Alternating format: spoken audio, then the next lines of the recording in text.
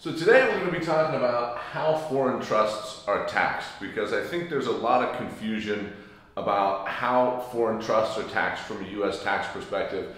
I think people have seen way too many movies and they call me up and they're like, hey, well, can't I just put all my stuff in a foreign trust and then I don't have to pay taxes, you know, like the rich people do? It doesn't quite work like that anymore. Those days are over. So I'm going to clear this up today. We're going to go over how the U.S. taxes foreign trusts.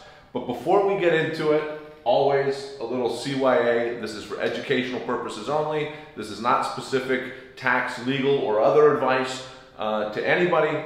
If you need advice in how a foreign tax is trust, or how a foreign trust is taxed, we can definitely help you out. Just give us a call, put our contact information up at the end of this presentation. So first, let's talk about the definition of a foreign trust. Like, that's where we have to start, right? So I think the easiest way to do that is by looking at what a U.S. domestic trust is, and that's going to make it then clear what a foreign trust is. So the U.S. tax law does not look at the governing law of a trust as a determining factor as to whether it is a domestic or a foreign trust for U.S. tax purposes.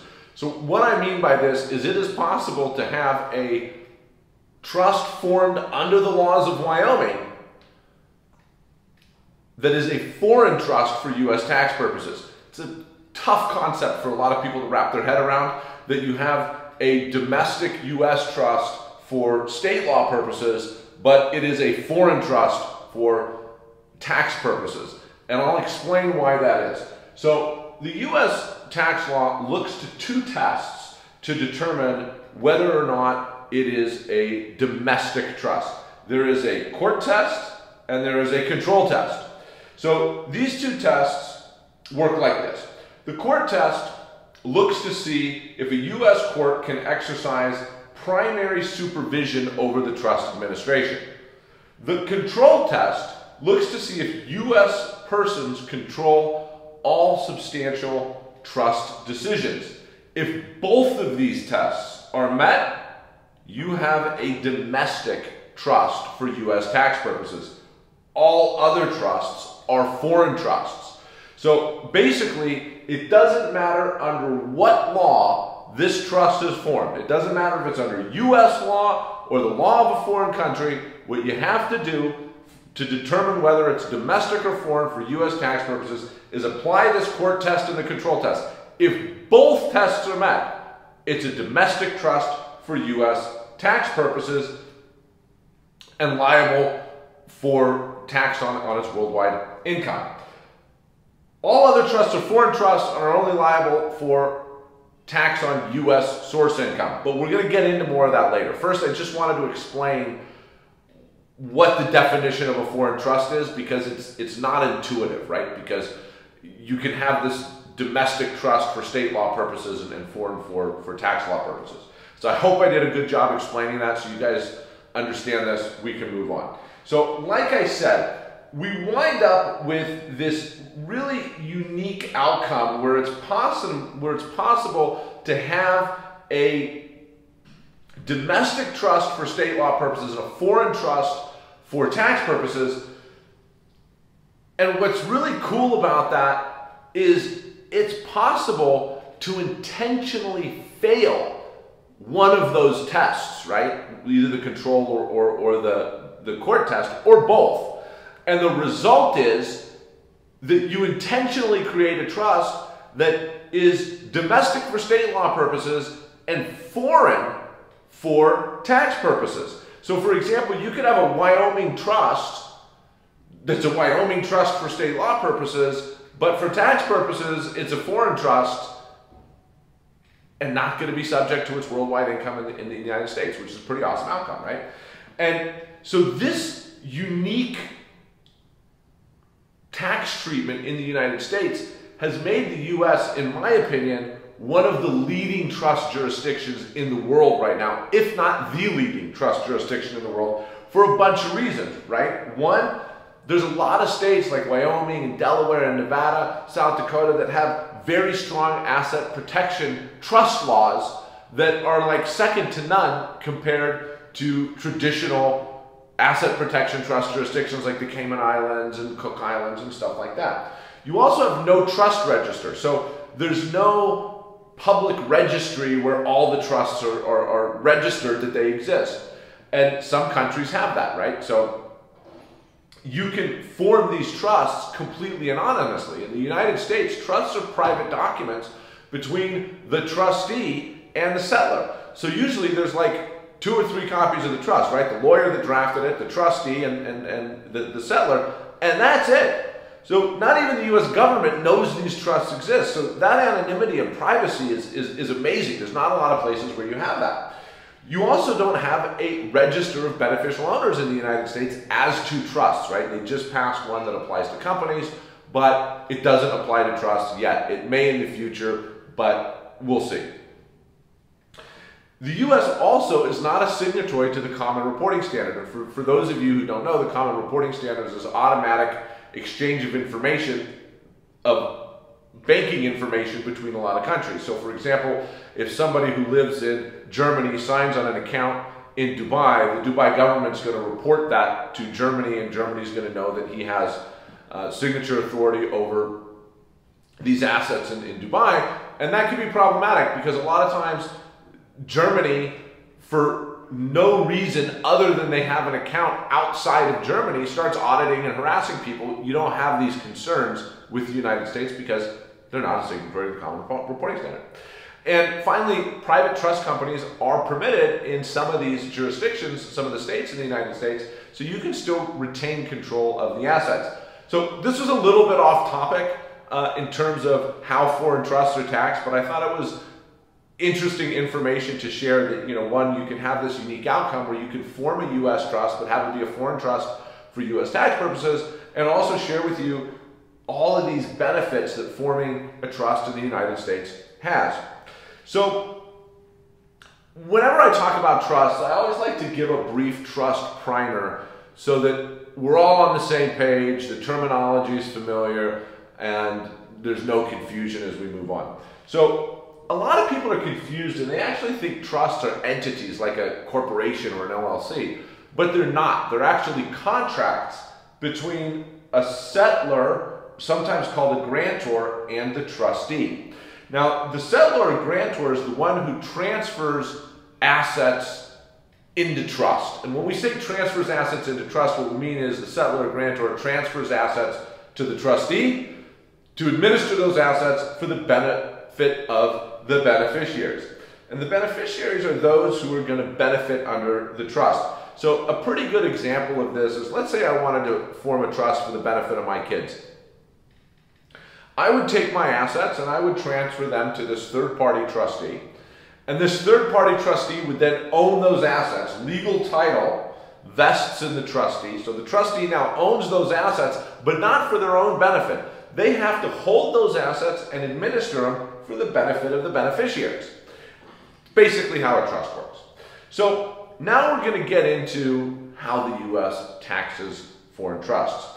And there's 2 types of foreign trusts from a U.S. tax perspective. There's a foreign grantor trust, and there is a foreign non-grantor trust. So a foreign trust can have either a U.S. grantor, so it's a U.S. citizen, green card holder, or somebody who meets the substantial presence test who's transferring the assets into the trust, or you can have a non-resident alien grantor, which is somebody who's not a U.S. citizen, green card holder, and somebody who doesn't meet the substantial presence test.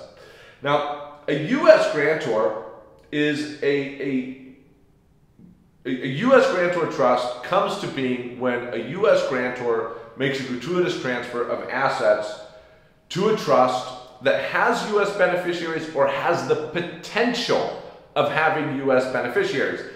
And this is very important because even if the trust doesn't have any U.S. beneficiaries now, the U.S. takes a very broad view of this, that if it is possible, even in the remotest sense, that it may one day have a U.S. beneficiary, then it's going to be considered a foreign grantor trust because it's a U.S. grantor and there's the possibility that this trust could have a U.S. beneficiary in the future. Now, in very limited circumstances, you can have a non-resident alien grantor trust and still get foreign grantor trust treatment. And the main way that you achieve this is by limiting the distribution provision of the trust so that only the grantor's spouse can receive distributions from the trust during the lifetime of the grantor. And that has some significance and some benefits of being the foreign grantor trust has some benefits from a tax perspective, which we're going to talk about in later slides. Now, the foreign non-grantor trust are all other foreign trusts, okay? So a foreign grantor trust is either it's a U.S. person that transferred assets to a foreign trust, or it is a non-resident alien that transferred assets to a foreign trust, and only the grantor's spouse can receive distributions from that trust during the grantor's lifetime. All other trusts are foreign non-grantor trusts. So taxation of foreign grantor trusts. So in a foreign grantor trust, the grantor is considered the owner of the foreign trust for tax purposes, okay? Now, that doesn't mean that they're considered the owner of the assets under the trust for like legal title purposes, but for tax purposes, they're considered the owner. And so the grantor as such is required to report and pay tax on the trust's income. So if you have a U.S. grantor, so U.S. citizen, green card holder, or somebody meeting the substantial presence test, they're going to be required to report and pay tax on the trust's worldwide income. So it's basically like they own everything that's in the trust and they have to report it as if they owned it personally. If you have a non-resident alien grantor, then the non-resident alien grantor, so again, somebody who's not a U.S. citizen, not a green card holder, it doesn't meet the substantial presence test, because they're not a U.S. person, they would only be required to pay tax on U.S. source income. And that means they would have to file a Form 1040-NR in the United States and report the trust's income on their individual tax returns as if they owned the trust assets. Now, the big benefit of foreign grantor trusts is that the U.S. beneficiaries, I'm not talking about the grantor, the owner, I'm talking about beneficiaries, are not taxed on distributions from the foreign trust, as long as they get this foreign grantor trust beneficiary statement and file a Form 3520 and report the income. And we'll get into the filing requirements with this, foreign grantor trust beneficiary statement in a minute, but it's something that generally the trustee would send to the beneficiary. So a huge benefit of this is, let's say I form the foreign trust, right? And I'm reporting all of it's considered a foreign grantor trust, and I'm reporting all of the income from the trust because I'm the grantor, I'm considered the trust owner.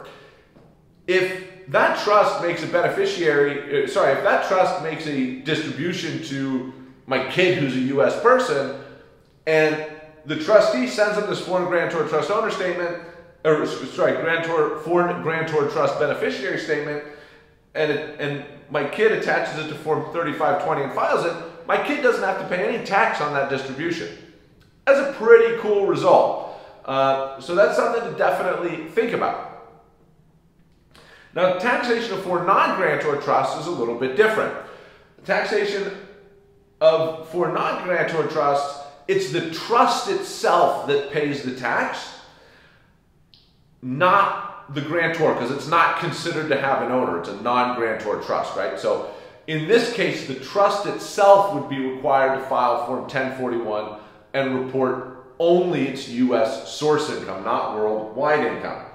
Now, this taxes a little bit differently. So if you recall from the previous slide, on a foreign grantor trust, it's the U.S. grantor or the non-resident alien grantor that pays tax on the trust's income. The trust isn't paying tax in its own right, and also the beneficiaries, assuming they get their forms properly, also don't have to pay tax on the distributions.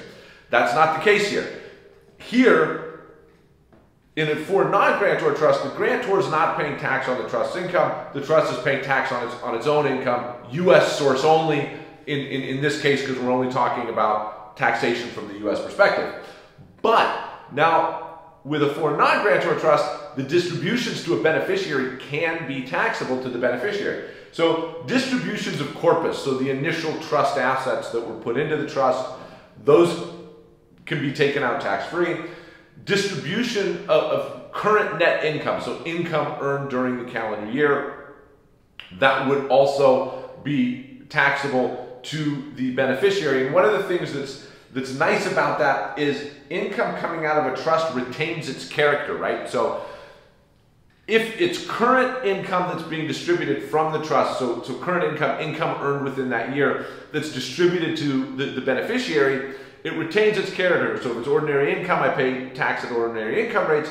But if it's capital gains, for example, I can get the long-term capital gains tax rate of 20% or the qualified dividend rate of 20%. So there are some advantages to the current distribution of income and how that's taxed. Now, the kicker, though, with non-grantor trusts is what happens if the foreign non-grantor trust distributes income that was accumulated. So, for example, 2 years ago, the trust earned income, but didn't make any distributions. It just kept the income. That's called accumulated income. When the trust then later makes a distribution of this accumulated income, it's subject to what's called the throwback tax. This is essentially an interest charge on the undistributed income from the prior years, and it's a punitive tax, right? It's basically to punish the beneficiary for having delayed this tax or deferred this tax by keeping it in the foreign trust. And so when it's distributed, they're subject to this extra throwback tax, which is ungodly complicated to calculate, and a lot of times that tax is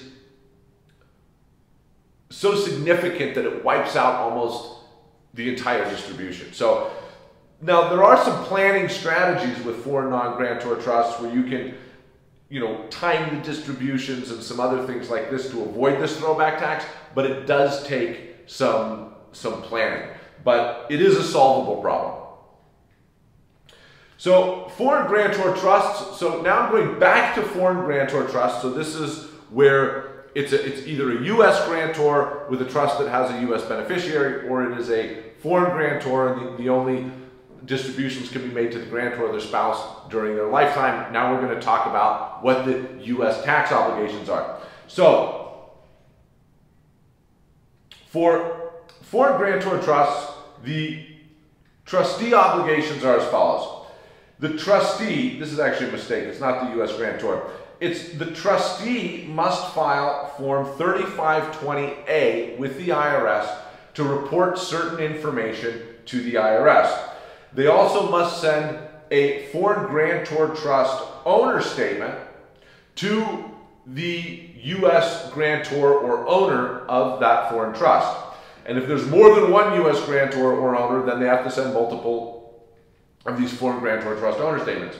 And they also have to send the foreign grantor trust beneficiary statements to any U.S. beneficiary who received a distribution. That's what's going to keep that U.S. beneficiary from having to pay tax on the distribution they received.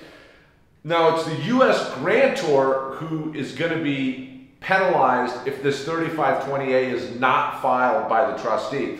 So we generally tell clients, listen, if you can't get your trustee to file this 3520A, then the U.S. grantor should get the 3520A prepared and they should sign it and file it. If it is a foreign grantor trust with a non-resident alien grantor, then the trustee should send a foreign grantor trust beneficiary statement to every U.S. beneficiary that received a distribution. Without doing that, the beneficiary is going to be subject to U.S. tax. So it's super important that this be filed or be sent to the U.S. beneficiary who received a distribution so they can avoid having to pay tax on this distribution. Now, the owner, so the grantor, the U.S. grantor of a foreign grantor trust, as a U.S. person, they're going to be required to file a tax return, usually Form 1040, and they must report the foreign trust's income, expenses, assets, all that stuff on their individual tax return as if they owned all that stuff themselves, on the worldwide income of the trust. They also need to file an FBAR for any foreign financial accounts held by the trust. They're going to need to file Form 3520 with the IRS, and they have to ensure that the 3520A is filed by the trustee, and if not by the trustee, that they file it themselves. Now, a non-resident alien owner, so a foreign grantor trust with a non-resident alien grantor, again, remember it has to be limited. The distribution provisions have to be limited so that it can only be made to the grantor or the grantor's spouse during the grantor's lifetime. Basically, they need to file a tax return, Form 1040-NR, and report any U.S. income that the foreign grantor trust had. If it didn't have any U.S. income, no filing requirement. So now we're going to talk about the beneficiary obligations. So again, we're going back to foreign grantor trusts. So for a foreign grantor trust, the beneficiary needs to file Form 3520 if they received a distribution, and they need to attach this foreign grantor trust beneficiary statement to their Form 3520 in order to avoid that distribution being taxable. Okay? Super important. Now we're going to move on to foreign non-grantor trusts. So these are foreign trusts who were settled by a non-resident alien, where the distributions are not limited to just the grantor's spouse or the grantor during the grantor's lifetime. So these are most foreign trusts in reality. So one, they need to send a foreign non-grantor trust beneficiary statement to each U.S. beneficiary. They need to file a Form 1040-NR to report any U.S. source income the foreign non-grantor trust had. Now, the beneficiary obligations under a foreign non-grantor trust. So if they received a distribution, they need to file Form 3520 to report that distribution.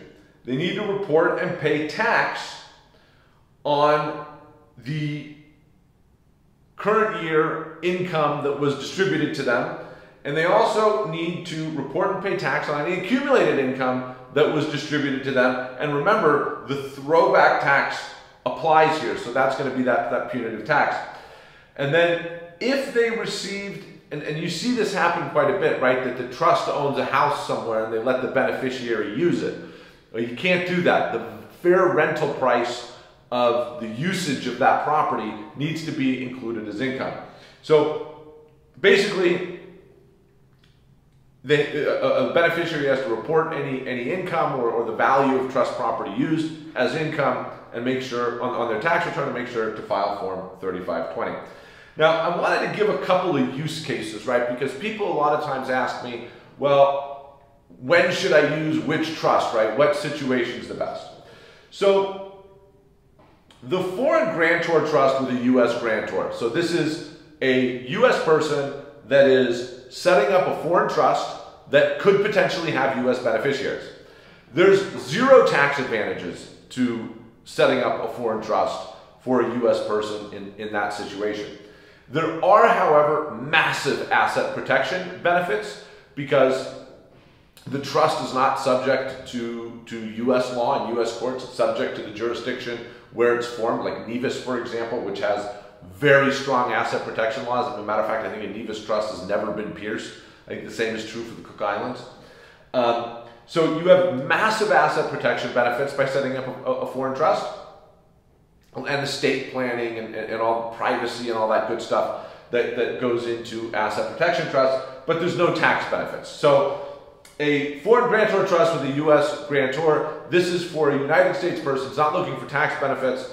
They just want to set up a foreign trust for asset protection and estate planning purposes and the other benefits that go into having a foreign trust. Now, a foreign grantor trust with a non-resident alien grantor is great for a non-resident alien who is married to a U.S. person that wants asset protection and estate planning and all that stuff that goes along with having a foreign trust, but have it so that the distributions that they make to their spouse during their lifetime are tax-free because it's a grantor trust.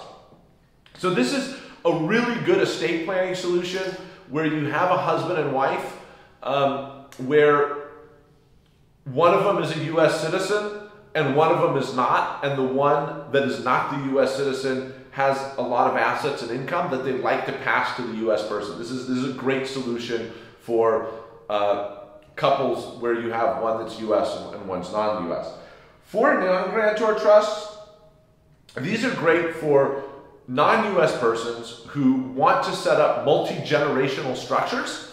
So multi-generational trust, so basically a trust that is going to last for many, many, many years, where generation after generation after generation is going to be a beneficiary of this trust, and have that trust provide them with estate planning and asset protection and all that good stuff. So a good example of when a foreign non-grantor trust is a great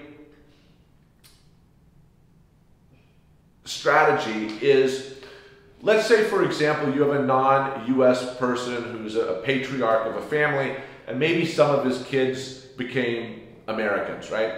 One of the things that he could do is he could set up a foreign non-grantor trust and say that himself, his spouse, his kids, and all bloodline family members descending from him and his wife's bloodline, so that's generation after generation, are beneficiaries. So what winds up happening is this trust will always own the assets. It's never going to distribute the assets that were put in it by the patriarch, but it will distribute income generated by the assets in the trust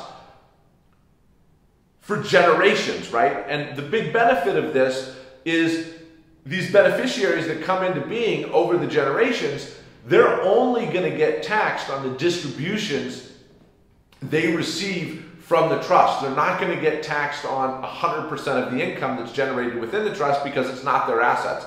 They're only going to get taxed on the distributions of income they receive. They're also going to have asset protection because the assets are owned by the trust, not by the beneficiary. So they don't even, prenups become a lot less relevant because if they get divorced, they don't have anything. Everything's owned by the trust, right? Of which their spouse is not a beneficiary and they can't get anything.